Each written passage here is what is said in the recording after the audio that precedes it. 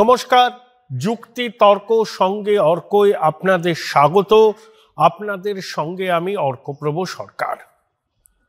22শে জানুয়ারি সন্ধ্যাবেলা আমি যেখানে থাকি সেখানে প্রায় রাত 12টা পর্যন্ত বেশ বাজি ফুটেছে। বহু বাড়িতে দেখলাম প্রদীপ চালানো হয়েছে, যেন অকাল দীপাবলি।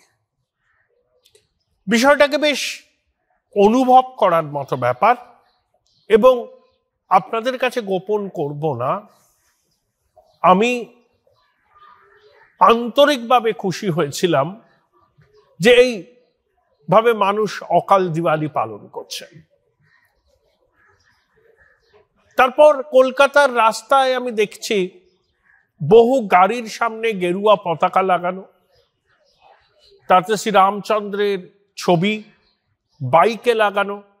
সবাই বেশ প্রত্যয়ের সঙ্গে এই রাজপথ কাঁপিয়ে বেড়াচ্ছেন।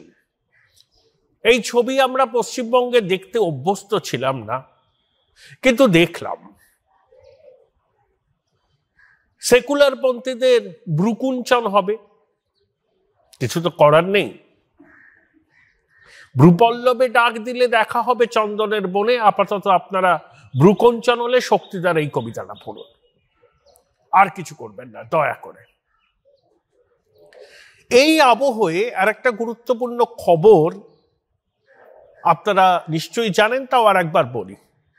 বিহারের দুবারের মুখ্যমন্ত্রী কর্পূরী ঠাকুরকে মরণোত্তর ভারত রত্ন সম্মানে ভূষিত করছে কেন্দ্রীয় সরকার। 24শে জানুয়ারি কর্পূরী ঠাকুরের জন্মশতবর্ষ। লালু, নীতিশ, এদের অনেকের অভিভাবক সম বা রাজনৈতিক গুরু ছিলেন কর্পূরী ঠাকুর। অনগ্রসর শ্রেণীর মধ্যে তার যে জনপ্রিয়তা সেটা অনস্বীকার্য। কর্পূরী ঠাকুরের জন্মশতবর্ষ বিহার জুড়ে সব রাজনৈতিক দল পালন করছে। বিজেপি করছে, জেডিইউ করছে, আরজেডি করছে। দুবারের মুখ্যমন্ত্রী। যখন এইসব সংরক্ষণ হয়নি তখনও সরকারি চাকরিদের, অনগ্রসর দলিতদের সংরক্ষণের ব্যবস্থা করেছিলেন কর্পূরী ঠাকুর। আর একটা ছোট্ট ছবি আপনাদের দেখাবো। 22শে জানুয়ারি যেদিন মর্যাদা পুরুষোত্তম শ্রী রামচন্দ্রের মন্দির তৈরি হলো অযোধ্যায়, উদ্বোধন হলো, আমাদের মাননীয় মুখ্যমন্ত্রী তো সংহতি মিছিলের ডাক দিয়েছিলেন।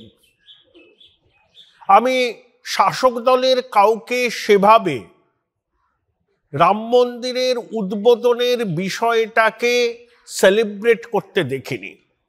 ব্যতিক্রম রায়গঞ্জের বিধায়ক কৃষ্ণ কল্যাণী। যদিও রায়গঞ্জ থেকে তিনি বিজেপির টিকিটে জিতেছিলেন, কিন্তু বিজেপির সঙ্গে তার বিস্তর দূরত্ব। তিনি একজন তৃণমূলেরই নেতা। যে মিছিলটা তিনি করেছেন তার এক হাতে গৈরিক পতাকা, অন্য হাতে তৃণমূলের পতাকা। অর্থাৎ সংহতি মিছিলে মুখ্যমন্ত্রী সংহতির কথা বলেছেন, ঠিক আছে, সংহতি ভারতবর্ষে আবহমানকাল ধরে আছেন। মুখ্যমন্ত্রী নতুন কথা কিছু বলেনি, তিনি রাস্তায় নামলেই সংহতি তৈরি হবে, এই সমস্ত বাতুলতা। কিন্তু কৃষ্ণবাবু বেশ গর্বের সঙ্গে সোচ্চারে নিজের সনাতন পরিচয়টা কিন্তু তুলে ধরেছেন। পশ্চিমবঙ্গের রাজনৈতিক আবহে তাৎপর্যপূর্ণ নয় কি? তার মানে কি এটা বলা যেতে পারে রাজ্যের শাসক দলের অন্দরেও স্পষ্ট বিভাজন রেখা রয়েছে যে রাম মন্দিরের উদ্বোধনের বিষয়টাকে, রামলালার প্রাণ প্রতিষ্ঠার বিষয়টাকে কিভাবে দেখা উচিত তাই নিয়ে। একবার কয়েক সেকেন্ডের সেই ছবিটা আপনারা দেখে নিন। বার্তা দিতে যাই যে রাম মন্দির ভারতবর্ষে আজকের প্রতিবেদনের মূল বিষয়, তবে গৌরচন্দ্রিকার সঙ্গে মূল বিষয়ের যোগ আছে। 22শে জানুয়ারি 172টি বাম গণতান্ত্রিক সংগঠন কলকাতার সুবোধ মল্লিক স্কোয়ার থেকে নেতাজি ইনডোর স্টেডিয়াম পর্যন্ত মহামিছিল করলো, সেখানে সমাবেশ হলো, ফ্যাসিবাদ বিরোধী মহামিছিল। সিপিআইএমএল এর সাধারণ সম্পাদক দীপঙ্কর ভট্টাচার্য, তিস্তা শীতলবাদ, হর্ষ মন্দার, বিনায়ক সেন এরা ছিলেন। মানে ওই ইকোসিস্টেম পথে নামলো। 22শে জানুয়ারি ভারতবর্ষের অন্য কোনো রাজ্যে এই ধরনের মিছিল দেখেছেন? 22শে জানুয়ারি যেদিন মর্যাদা পুরুষোত্তম রামচন্দ্রের প্রাণ প্রতিষ্ঠা হলো, রাম মন্দিরের উদ্বোধন হলো, সেখানে ইকোসিস্টেম পথে নামলো। পথে নেমে কি বলছে? বিজেপিকে রুখতে হবে, ফ্যাসিবাদকে রুখতে হবে। নরেন্দ্র মোদীর সঙ্গে হিটলার মুসোলিনির তুলনা করেননি, ঘুরিয়ে করেন, প্রকাশ্যে করেননি, এইটুকুই আমাদের ভাগ্য। এই দীপঙ্কর ভট্টাচার্য সিপিআইএমএল পশুখাদ্য চোর লালুর সঙ্গে সরকারে আছে। এদেরকে আপনি কখনো দেখবেন না দুর্নীতির বিরুদ্ধে একটা শব্দ উচ্চারণ করতে। ভয় পেয়েছে দেশের মানুষ, যেভাবে রাম মন্দিরকে কেন্দ্র করে আবেগের বিস্ফোরণ ঘটাচ্ছে, এসব ছদ্ম ধর্মনিরপেক্ষ ইকোসিস্টেমের ধারক ও বাহক এরা বিরোধিতায় পথে নেমেছেন। ব্রাত্য বসু ছিলেন, মমতা বন্দ্যোপাধ্যায়ের অনুজ্ঞা নিয়েই তিনি ছিলেন। কেন ছিলেন?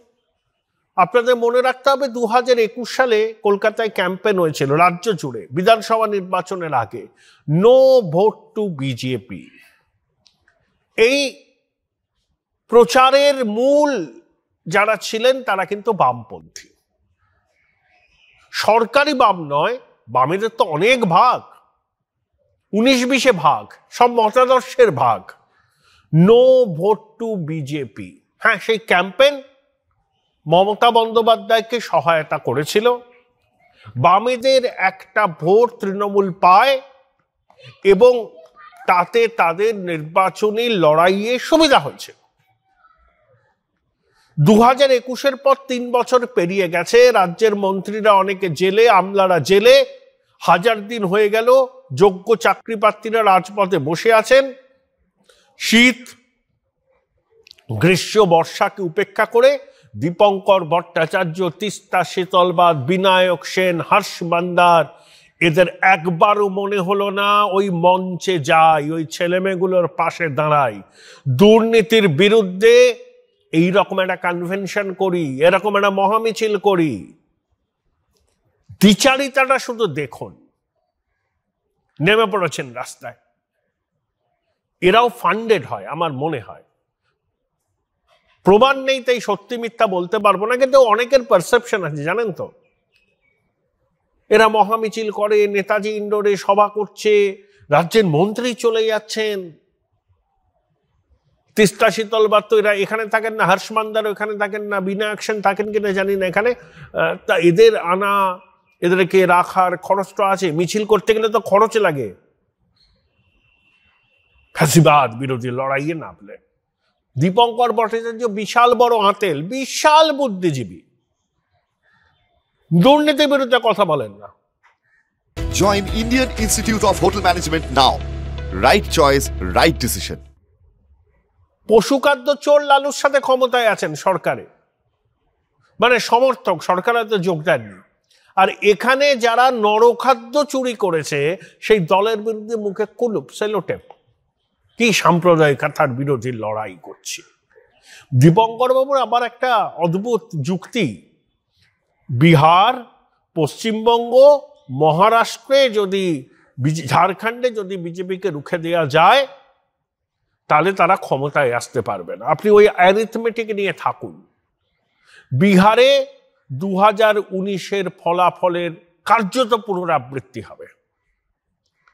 পশ্চিমবঙ্গে কোনো অবস্থাতেই বিজেপি 18টার কম আসন পাবে না।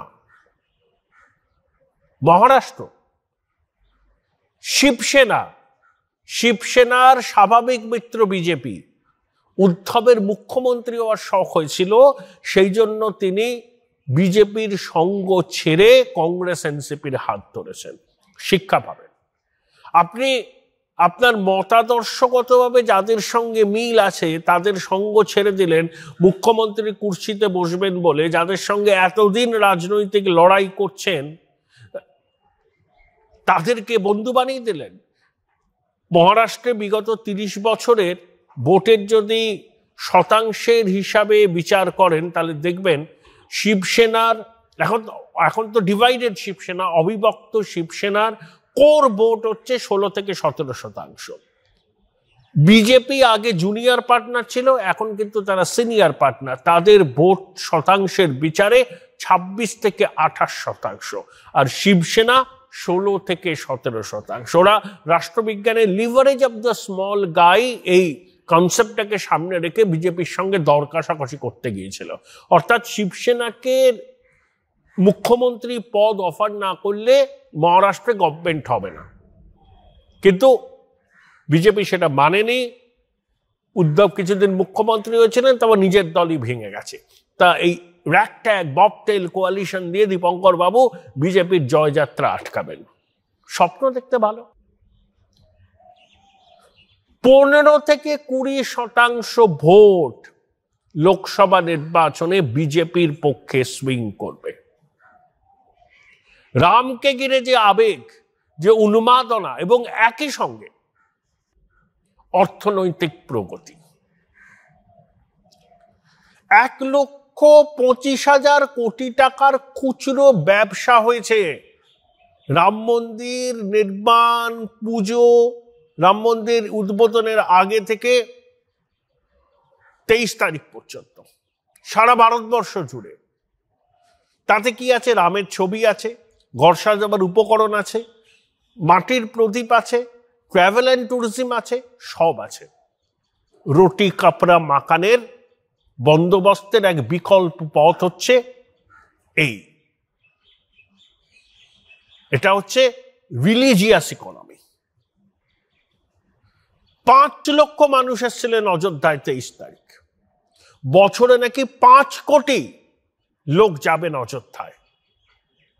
তাহলে অযোধ্যাকে কেন্দ্র করে উত্তরপ্রদেশের বিস্তীর্ণ অঞ্চলের অর্থনীতি বদলে যাবে। ফ্যাসিবাদ বিরোধী কণ্ঠস্বরকে তুলে ধরতে যারা কলকাতার রাজপথ কাঁপিয়েছিলেন তারা কি এটুকু জানেন নাকি না জেনেও না জানার ভান করেন? এজেন্ডাটা কি? দুর্নীতি নিয়ে চুপ আর হিন্দু জাগরণকে কটাক্ষ। ভারতবর্ষ আপনাদের ক্ষমা করবে না দীপঙ্কর বাবু, হর্ষমান্দার। তিস্তা শীতলবাদ কি তো সুপ্রিম কোর্ট সব জানেন তো আপনারা। আহমেদ প্যাটেলের কাছ থেকে কি সব সহায়তা নিয়ে তিনি মোদিজিকে ডিফেম করবার চেষ্টা করেছিলেন। এরা ইকোসিস্টেমে, সেগুলো তো কাগজে বেরিয়েছিল, সবাই জানে। আমি তো আর নতুন কথা বলছি না কিছু। সবগুলো নেমেছে আবার। 21 সালের কথা মনে করুন, সব থেকে প্রচলিত বাংলা দৈনিকে এই সমস্ত খবরকে অগ্রাধিকার দেওয়া হতো। উত্তর সম্পাদকীয় নিবন্ধে বামপন্থী বুদ্ধিজীবী সব প্রবন্ধ লিখতেন।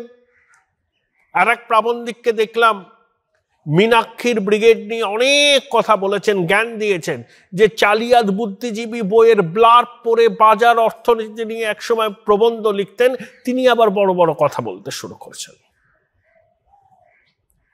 যে প্রাক্তন আমলা প্রসার ভারতীর সিইও ছিলেন, মনে করুন 21 বিধানসভা নির্বাচনের আগে তার সব নিবন্ধগুলো পুরস্কার কি পেলেন? রাজ্যসভার সদস্য পদ। যখন পার্থর বান্ধবী অর্পিতার বাড়ি থেকে কোটি কোটি টাকা উদ্ধারের ছবি সারা বিশ্ব দেখছে, তখন সেই প্রাক্তন আমলা বলেই ফেলেছিলেন, বাড়ির লোক বলছে ছেড়ে দাও, কোথায় এলে। এখন দেখুন প্রাক্তন আমলাকে ঝাঁকের কই হয়ে ঠিক মিশে গেছেন। বিবেক নেই, মেরুদণ্ড নেই, দুর্নীতির বিরুদ্ধে মুখে কুলু পেটে থাকেন, শুধু কিছু প্রাপ্তি যোগ হলেই সব কিছু ভুলে যান। তা লজ্জা করে না? ওই ছেলে মেয়েগুলোর পাশে গিয়ে দাঁড়াতে ইচ্ছা করে না? একটা বিবৃতি দিতে ইচ্ছা করে না? দুর্নীতির বিরুদ্ধে কনভেনশন করতে ইচ্ছা করে না? পদযাত্রা করতে ইচ্ছা করে না? স্বাধীনতা উত্তর পশ্চিমবঙ্গের সব থেকে বড় বড় অর্থনৈতিক অপরাধগুলো এই জমানায় সংগঠিত হয়েছে, অস্বীকার করতে পারেন? দীপঙ্কর, জহর সরকার, তেস্তা শীতলবাদ প্রমুখরা, বিশিষ্টরা নিজেদের এক্সপোজ করে ফেলছেন। পৃথিবীর বড় বড় সংবাদপত্রে, Washington post, new York time, Wall Street journal, প্যারিসের লামন্ডে, সবাইতেই বলছে যে ভারতবর্ষের একটা নবজাগরণ হতে চাচ্ছে, হিন্দু ন্যাশনালিজম।